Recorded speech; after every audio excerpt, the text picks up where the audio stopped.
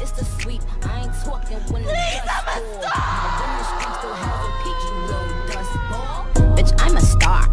Me and Smiley, yeah.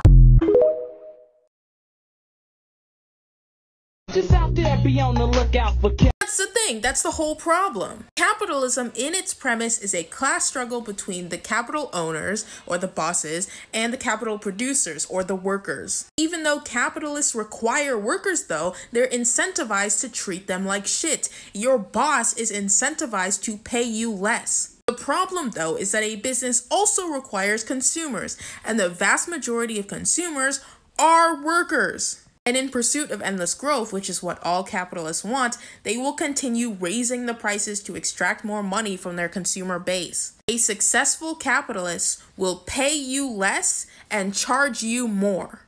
Every capitalist is doing this at the exact same time. Every single time we see that it doesn't even matter if you start dropping like flies, because they will wring every single penny out of you until they are forced to stop. Capitalism is internally inconsistent. Capitalists ruin capitalism.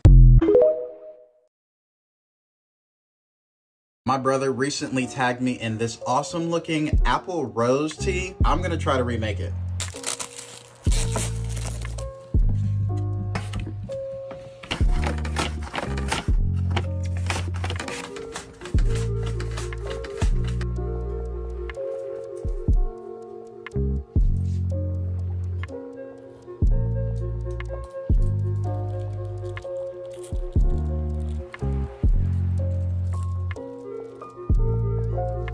Look at that.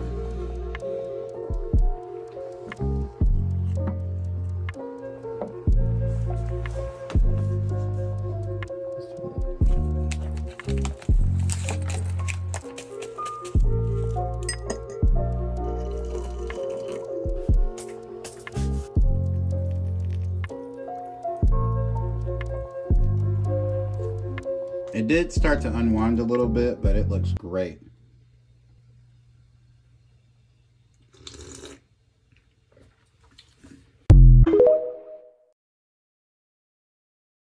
I didn't say I don't want to come to an office potluck. I said I don't want to organize one, but I could bring plates. I'm not too old to be an intern, but I'm also not an intern. We're in my office right now. I'm actually a terrible party planner. I'm not fun. That sounds like a question you should ask a doctor. You have so many ideas for the party. It sounds like you would do a great job planning it yourself. No, I don't know why your wife is mad at you. I could guess, but I don't know for sure. Somebody sleeping in my. I be kicking out on her butt. Shorty a thotty, she don't give a fuck. She be tweaking, she shaking her butt, and that boy's a cheater the way that he want. Community service is not hot. Rehab, that's not hot. Jail is not hot. Hillary Duff is not hot. Got another shorty, she ain't nothing like me. Yeah, gotta catch another fight. The apple bottom make him wanna bite. I just wanna have a good night. I just wanna have a good night. Hold up. 3 everyday things invented by Black people. 1. The heater. A Black woman named Alice Parker designed and patented a natural gas-fueled heating furnace in December 1919. Her invention led to the creation of the thermostat and the forced air furnaces we have in most homes today. 2. The egg beater. In 1884, Willis Johnson of Cincinnati, Ohio, patented the mechanical egg beater, turning the grueling work of beating eggs and batters into an easy 5-minute task. His design is the predecessor to the modern electric mixer. 3. Folding chairs.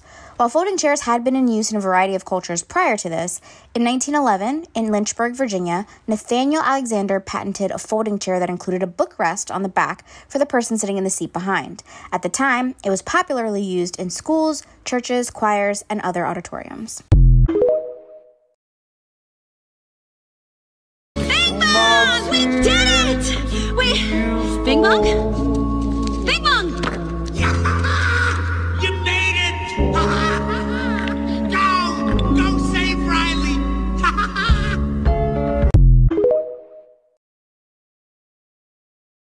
Repeat after me. Cool girls wear Birkenstocks. Stop fucking crying, bitch! Where? I don't wanna fucking hear it! It has occurred to me that I might have too much money. Yeah, actually, that's correct. Not that that's actually possible, but my PR people said whatever. What matters is that I'm pledging to do something about it. You're gonna pay us more? No. Why would I do that? Because it would allow us to comfortably afford food, housing, and the ability to live without fear of being financially ruined by a medical event. The only thing to fear is actually fear itself. It would also help with the problem you're having, you know, where you have too much money. That's why I'm pledging to donate it. And you're totally sure that you're not interested in fostering a market that pays people enough to not need charity? It doesn't sound like there are any galas for that. So you're gonna donate it. I'm pledging to donate it, yes. When are you thinking about doing that? Well, I've formed an exploratory committee, actually. Yeah, it's really difficult to give money away. You probably wouldn't get it. You're right. Yeah, I wouldn't understand that.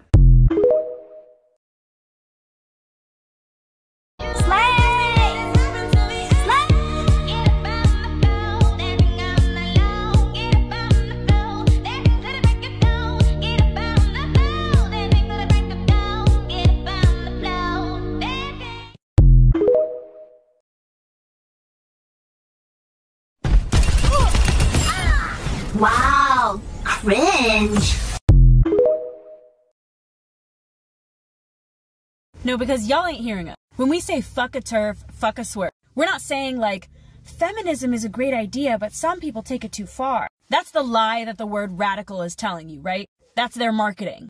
But it couldn't be further from the truth. Okay, the legacy of feminism that exists in the white colonized world comes from the suffragette movement, right? In the US specifically, this was cis white women with money advocating for their right to have a vote. To have a vote to elect officials into a government that was actively, and still is, actively committing genocide against indigenous people of the continent. And in a society in which wealth and status was directly correlated to chattel slavery. To elect officials into that government, okay? They did not want freedom for all people oppressed under the patriarchy whatsoever. They wanted the white man's power. They wanted to own slaves. They wanted to commit genocide. They wanted a say in the horror. And that is still what they want, right? That's where girl boss, girl CEO comes from. That's where choice feminism comes from. And not only do these cis white women who are middle and upper class not have the rest of our best interests at heart, they don't even have their own best interests at heart. Like, let's look at what are the main issues that mainstream feminism purports to address, right? It's things like domestic violence, sexual violence, medical misogyny, a wage gap, discriminatory laws and policies, rape culture, negative depictions in the media, discrimination in the workplace, unsafe and insecure housing, etc., right? Just a sample set. Every single one of those issues affects trans people more and worse than it affects cis women.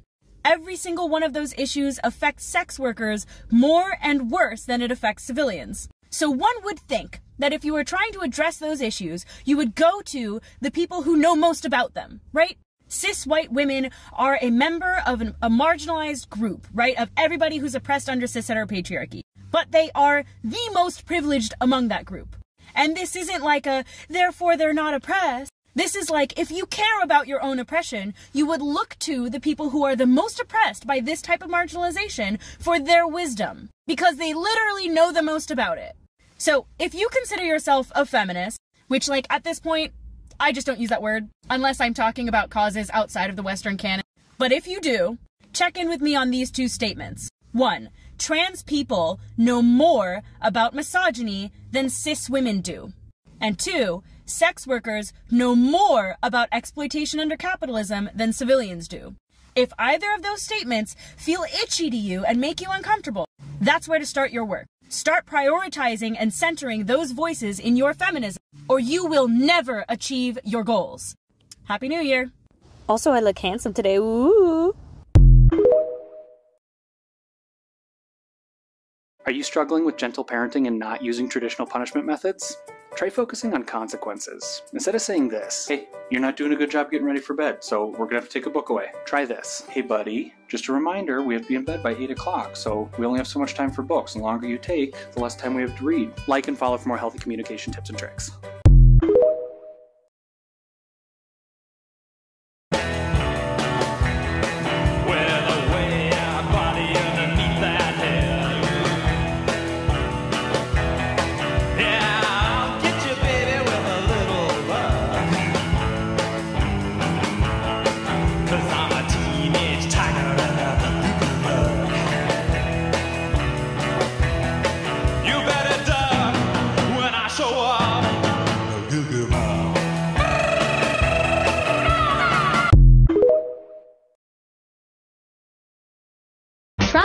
old bralettes post-top surgery.